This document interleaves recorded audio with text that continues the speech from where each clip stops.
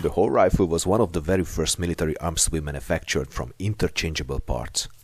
But it is not just the production method implemented in the rifle works of the Harper's Ferry arsenal by John Hancock Hall that made it special.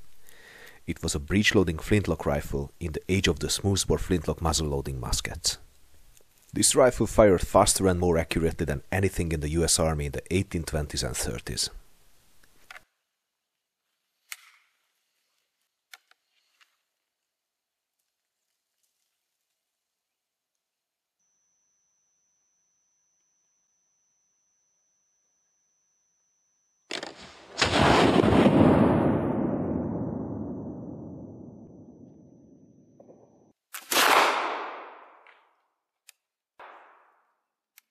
That's a good rifle.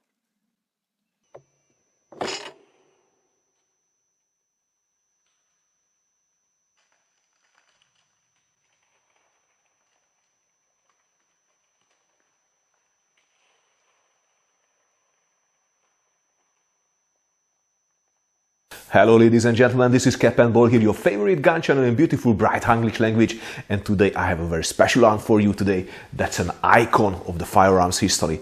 This is the model 1819 Hall breech-loading flintlock rifle. This is a straightforward arm, and it tells a lot about the early history of the interchangeable manufacturing of firearms. Follow me, let's learn the history of this rifle, let's learn its impact, and let's shoot it a lot. But before we continue, let me thank you for your support. Your donations through Patreon are vital for keeping the quality of the channel high. Remember that on Patreon and also on History of Weapons and War platform, you receive exclusive content, so if you support me, you get more of Capandball. What can be better? So ladies and gentlemen, thank you very much again. John Hancock Hall, the inventor of this tip-up breech rifle. It has a tip-up breech. You can see that you can open the breech of the rifle to be loaded, but from the direction of the muzzle, so not with a cartridge from the direction of the breech. So John Hancock Hall was born in Maine in 1781, and he was taught to become a cooper sometimes. He lost his father at the age of 13, and at the age of 22 he enrolled to the Light Infantry of Portland, where he gathered some valuable information about using rifled firearms for military service. In 1811 he notified the President of the United States, James Madison, that he has a state-of-the-art breech-loading design. Well, by that time, the breech-loading flintlock rifle was not a new invention. For example, the British Army already tested one made by Durseg, but also the Austrian Army had his own version, designed by Giuseppe Crespi and Ambroglia Gorla, and they were in service, so the design was not new, but in fact, this kind of concept was straightforward a new concept. The Crespi breech-loading flintlock carbine entered service in 1770. 2,000 pieces were ordered for the light cavalry of the Habsburg monarchy. It was a traditional sidelock firearm, but the chamber could be opened upwards to accept a paper cartridge. It was withdrawn from service just at the beginning of the French wars. So the President directed him to the Secretary of War, and the Secretary of War directed him to the Superintendent of the Patents, William Thornton. Well, but Thornton rejected to issue a patent to Hall because he said that he already had that kind of design in mind. He brought the idea from Europe. He did not have any kind of drawing, of course, but he wanted a share from the profit. Thornton insisted to his statement that he brought the tip-up breech arm from Great Britain, and it was made by Mortimer in London. That was presented to the Secretary of Navy in 1809. He even declared that he was the inventor of this type of breech, and did not receive any reward for his novelty. Hall was not in favor of sharing the earnings, but could not overcome such great pressure, so agreed to include Thornton in the patent. So Hall actually was forced into a contract with Thornton that said that he would receive 50% from the income, and his job was to find, let's say, contractors for manufacturing the rifle, while Hall had the right to establish a factory for manufacturing his guns. Their relationship was full of conflicts, so up until 1820, let's say the appearance of the really large-scale manufactured Hall rifles, Thornton was one of the greatest enemies of the breech-loading concept for the US Army. Hall described his invention in the following way in his patent. That which forms the breech rises at its forend upon touching a spring, or by any other method which may be found more convenient. The charge is then put into the receiver, without ramrod, taking care to press the ball or shot to the powder with the finger. By this construction of the gun, it may be loaded in less time and with less trouble than is necessary in loading common guns. Hall's first breech-holding rifles had a bronze receiver or bronze breech block, and the hammer was on the right side of this receiver. But of course it had to be redesigned, this had to be strengthened for military use, because he was aiming the military contracts with his rifle. So by 1814 he already had the steel breech block and the hammer and the frizzen moved into the center, nearly in the center of the breech block. He had the first official ordnance tests of this rifle. And it was successful, so he immediately received a 200-piece order from the government. But in fact, by that time, he had a gun shop in Portland, but he lacked the proper capacity for manufacturing that kind of quantity, and he was planning to make much more rifles, so he needed investments to improve his workshop and to expand his workshop.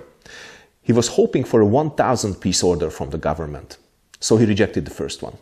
Hall's first rifles were not made with interchangeable parts, but in 1816 he already had it in mind to produce everything in his workshop from interchangeable parts.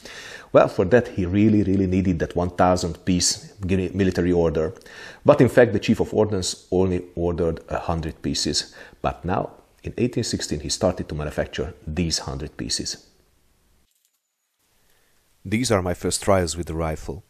I rolled some paper cartridges that proved to be a bit tight for the chamber. The powder charge was 80 grains of 2F Swiss powder and a 527-528 lead round ball. I primed the rifle from an external flask to save all the powder from the cartridge for the charge. In my later trials, I changed to a thinner paper and a different type of rolling cartridges.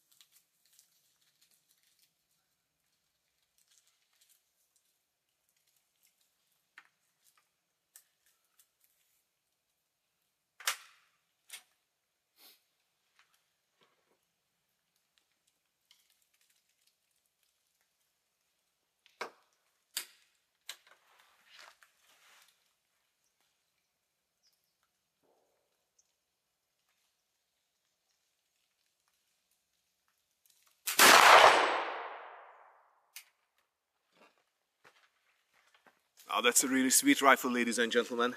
1, 2, 3, 4 shots, let's say in the size of a little bigger than the 10 ring. This is the first load, so I did not fine tune it. It is just 80 grains of 2F Swiss powder plus a 530 round ball, lead round ball in paper patching, lubricated with tallow and beeswax. And I have a flyer here that was an awfully slow ignition, but otherwise it's good. It is good at 50 meters for the first time. This is good. This is excellent. But don't forget that the cartridges were used with a complete powder charge, so I primed it from an external primer just to not lose gas pressure there. I love that. The cost of these rifles was $25 per piece. Hall knew that he has to convince the decision makers that he can seal perfectly the breech between the barrel and the receiver. Well, we know that if you don't have a metallic cartridge here loaded into the breech that can expand on gas pressure and seal completely the breech of the rifle, this is impossible. This was impossible in case of the Hall rifle as well, but actually Hall in 1816 redesigned the system.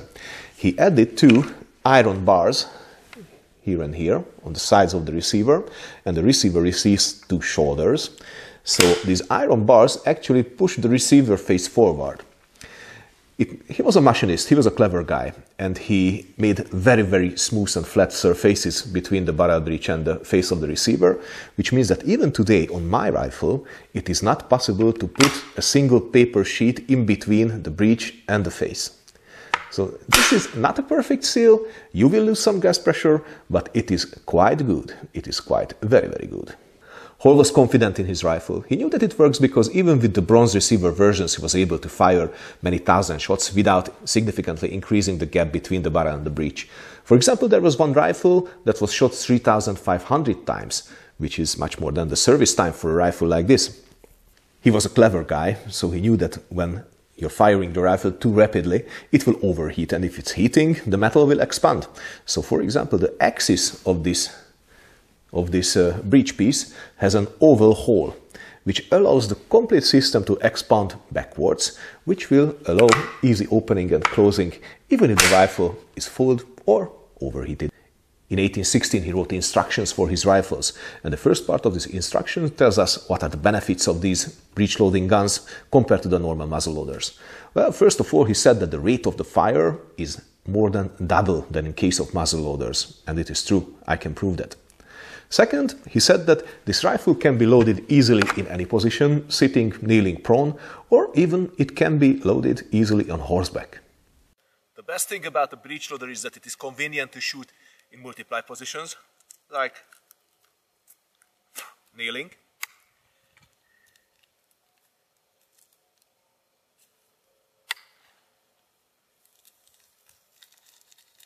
you don't have to raise above your cover, which can be very, very useful.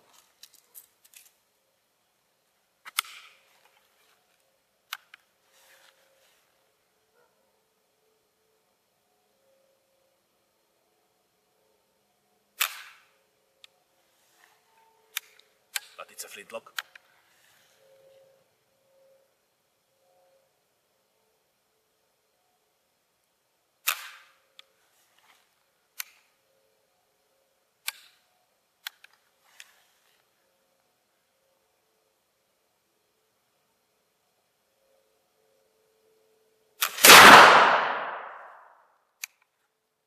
But you can also do this in the prone position quite easily.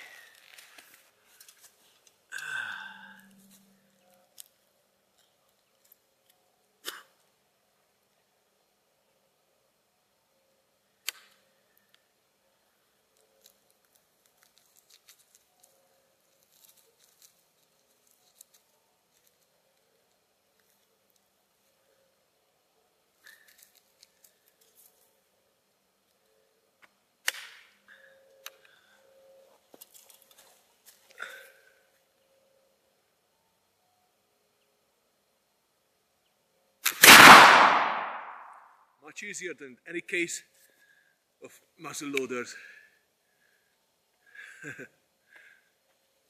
I'm too old for this. But there were other benefits as well. He said that you can fire more than 50 shots with this rifle without cleaning it. And this is a great improvement because on the cartridge, on the ball, there were no lubrication. Just think about how many shots you can fire with your muzzle-loading rifle if you don't lubricate your patches. Not too much. But with this rifle, you could fire 50 shots without any problem, and this was a great improvement. He also said that the cleaning of the rifle is very easy, because you can remove the breech piece anytime. It's just one screw here. You unscrew this little axis, and there you go. You can remove it completely, and you can see through the complete barrel and clean it. And when you were cleaning the bore, it did not matter if it gets wet. If you just wipe the breech out and it's dry, then your powder won't be spoiled. Which is also a very good thing compared to the muzzle loader, because if you don't dry the bore of a muzzle loader, you won't be able to charge the powder, because it is going to get damp. He said that the vertical vent hole, which is here on the top of the breech piece, just under the frizzen, is also an advantage, because if it's on the side, you will burn the soldier that is standing to the right of you. And with this rifle, this can never happen. And it actually won't burn your face as well, because it is just 10-15 centimeters from your face when you're firing it. So it's not that disturbing. The first 100 rifles featured all the improvements Hall made in 1815-1816. These rifles followed the style of the American long rifles. They were equipped with brass pledge boxes, trigger guards. They featured the wooden ramrod and the barrel band secured with springs. The breech was marked with the US letters and the script John Hall patent. The barrels were octagonal, but the last 5.5 inches from the muzzle was turned round to accept the socket bayonet. So the first 100 rifles were shipped to the Charleston Arsenal, and the acceptance was very good. Deputy Chief of Ordnance John Morton said the following about the rifle. "I cannot sufficiently praise them. Everything except the bayonets is as perfect as can be wished. I am decidedly on the opinion that they ought and most eventually supersede the common rifle." The common rifles, they were the muzzle-loading rifles, flintlock muzzle-loading rifles that the light infantry used by that time. But even if the first 100 batch was successful and further trials proved the reliability and the good quality of the whole gun, the 1,000-piece order did not come. The government had something in mind. They invited him to Harper's Ferry to set up a rifle manufacturing store, a rifle works, and to be the superintendent of this rifle works. He would receive from that point $1 after each whole rifle produced in the factory, in the official state-owned arsenal, and also a $60 monthly salary. And Hall finally accepted this. So the large-scale production finally started, and in the meantime, Hall started to modernize the workshop, the rifle workshop at the Harper's Ferry Arsenal. But the government was still skeptic, so in 1826 they sent a committee to check whether the interchangeable manufacturing is working or not. So this committee, they tested the guns again, of course, but they disassembled 100 guns and reassembled them from mixed parts. And it worked. It was interchangeable. Parallel to this inspection, new trials were carried out with the rifle. One single model 1819 Hall rifle was fired more than 8,700 times without any malfunctions. Now, this is good. With these trials, it was proved that the Hall rifle is actually more accurate and has a larger rate of fire compared to any muzzle-loading rifles or muskets in the army by that time. That was a great improvement. The committee was fully satisfied, so they immediately placed an order for 5,000 guns. That was later in 1828 increased to 9,000. That was finally a good quantity for Hall, and a great success, of course.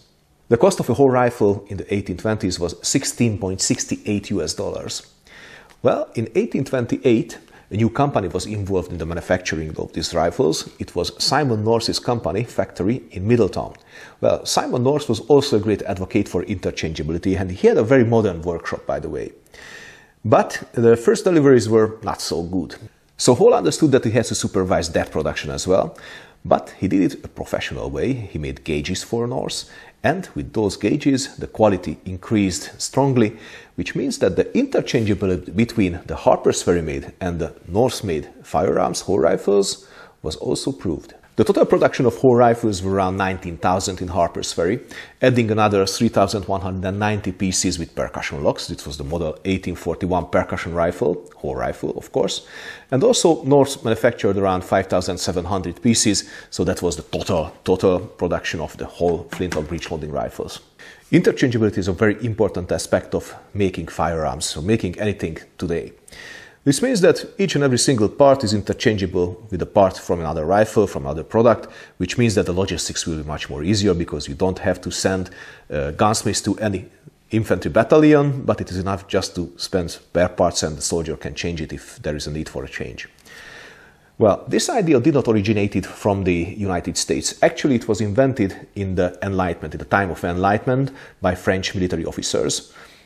Most of them are artillerists, like Gribeauval, who was modernizing the production of the artillery pieces of the French army during the Ancien Regime.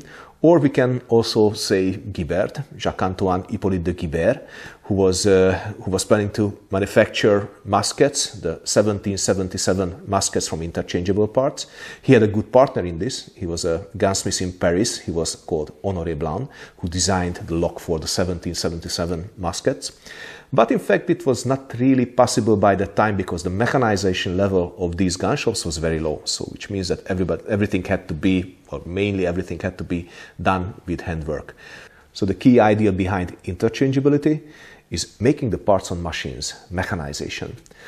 The key persons behind this were Eli Whitney, Simon North, and of course, John Hancock Hall. These machines, they were powered by steam engines or more commonly by water. So this is why all the arsenals and all the manufacturing plants, they had to be close to flowing water because that was the key source of energy. And let's not forget that machines like the eccentric turning machine of Thomas Blanchard or the first milling machine in the United States that was used by Simon North's company, that they were key elements in making these guns from interchangeable parts. During the long production time of the Hall rifles, there were minor alterations on the rifle in between the contracts, but in fact these alterations did not really affect the complete operational work of the gun or accuracy or rate of fire, so they were really minor modifications. But let's check them. The first and second contract rifles were identical. The first 1,000 rifles were delivered in 1824, and the second 1,000 was also approved by the summer.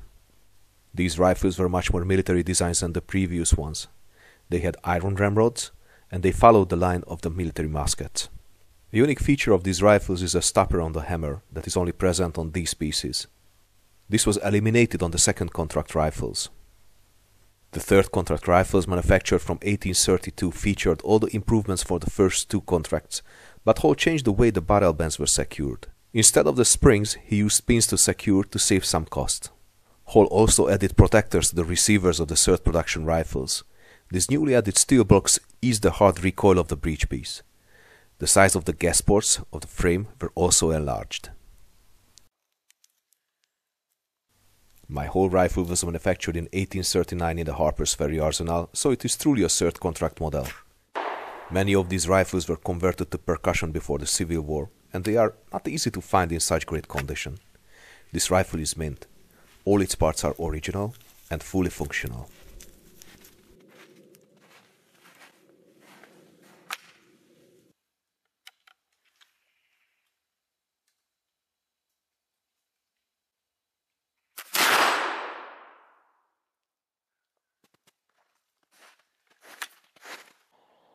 The rifle stock is strengthened at the receiver. The wood is thicker and has the form of a boat, and the internals are reinforced with metal sheets, so the gases escaping at the breech cannot harm the wood. The receiver is easy to remove. Only one screw holds it in place.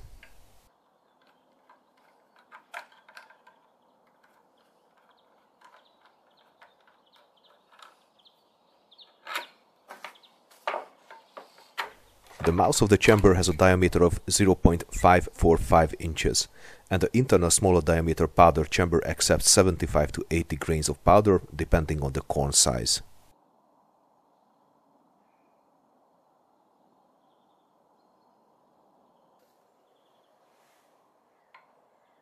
The two steel bars, or the chokers as Hall called them, are removable and replaceable. So if the gases burn out the joint of the chamber and the breech and the gap increases, after smoothing the face of the receiver with adding a larger choker, the gap could be closed again.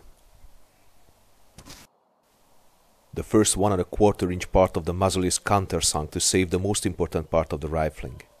The bore is rifled with 16 grooves with really slow, one turn in 110-inch twist rate. I slugged the bore and the land-to-land diameter is 0.512 inches, while the groove-to-groove diameter is 0.535 inches, meaning that the 5.25 round ball is oversized, so the rifling will definitely grip it. A really interesting feature of the rifle is that the trigger pull is adjustable, proving that accuracy was really important when designing the rifle.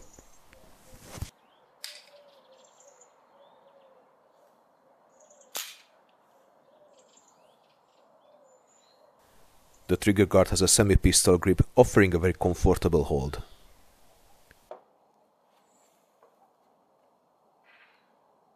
As the hammer and the frizzen are on the top right of the receiver, both the rear sight and the front sight are offset to the left.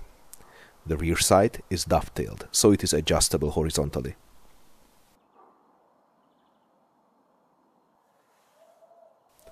The large vent holes on both sides direct the gases escaping at the joint of the breech and the receiver forward, so they never harm the shooter.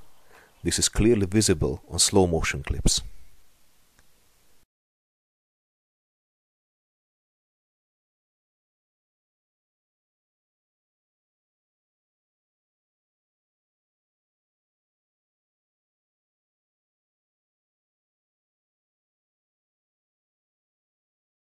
Ladies and gentlemen, this was the first part of the whole video. The next part will focus on recreating the original ballistics and the tactical use. If you are searching for more information about early military rifles, please visit patreon.com/Capandball. Here the top 2-tier supporters can access several papers written about early military rifles. The whole rifle itself is already covered in 2 documents featuring more than 40 pages of information based on mainly primary sources. There are also several articles that cover the history of the early British military rifles, like their first German Jaeger rifles, the Ferguson breech-loading rifle, or the famous Baker rifles of the Napoleonic era. So ladies and gentlemen, thanks for tuning in. Don't forget to subscribe to the channel. Until next time, stay cool and keep your powder dry.